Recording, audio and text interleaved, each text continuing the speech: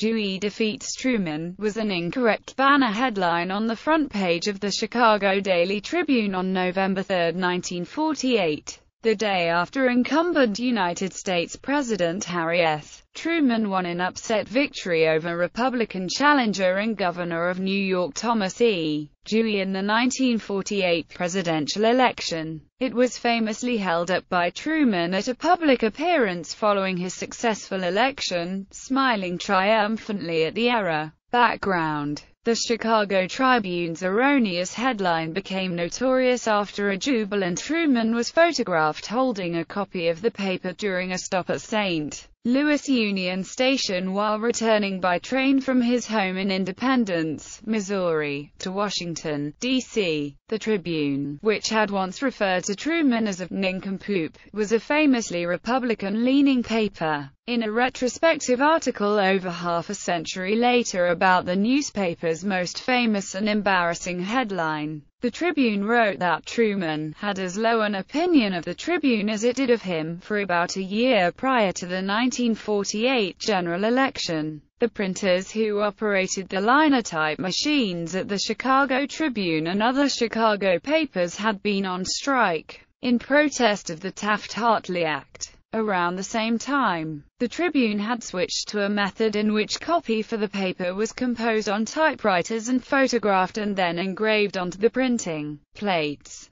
This process required the paper to go to press several hours earlier than usual. Election of 1948. On election night, this earlier press deadline required the first post-election issue of the Tribune to go to press before even the East Coast states had reported many results from the polling places. The paper relied on its veteran Washington correspondent and political analyst Arthur Sears Henning, who had predicted the winner in 4 out of 5 presidential contests in the past 20 years. Conventional wisdom, supported by polls, was almost unanimous that a Dewey presidency was inevitable, and that the New York governor would win the election handily. The first edition of the Tribune therefore went to press with the banner headline, "Dewey Defeats Truman." The story by Tribune correspondent Henning also reported Republican control of the House of Representatives and Senate that would work with President-elect Dewey. Henning wrote that Dewey and Warren won a sweeping victory in the presidential election yesterday.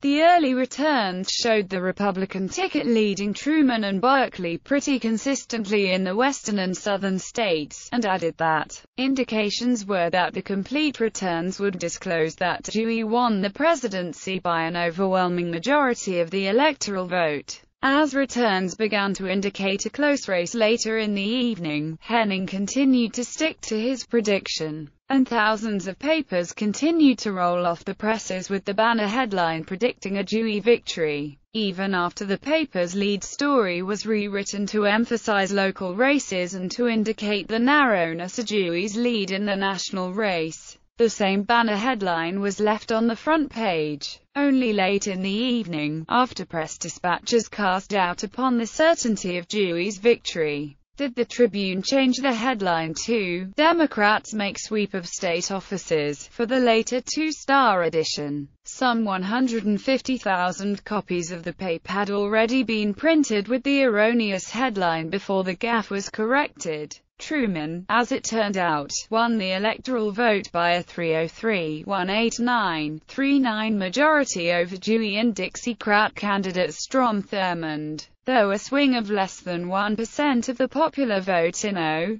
and CA would have produced a Dewey victory, instead of a Republican sweep of the White House and retention of both houses of Congress. The Democrats not only won the presidency, but also took control of the Senate and the House of Representatives. Aftermath: the incident might have been forgotten, except that when Truman was passing through St. Louis on the way to Washington 2 days later, he stepped to the rear platform of his train and was handed a copy of the Tribune early edition. Happy to exult in the paper's error, he held it up for the photographers gathered at the station, and the famous picture was taken. Henning's obituary in 1966 makes no mention of the event. Tribune publishers were able to laugh about the blunder years later and had planned to give Truman a plaque with a replica of the erroneous banner headline on the 25th anniversary of the 1948 election. However, Truman died on December 26, 1972, before the gift could be bestowed.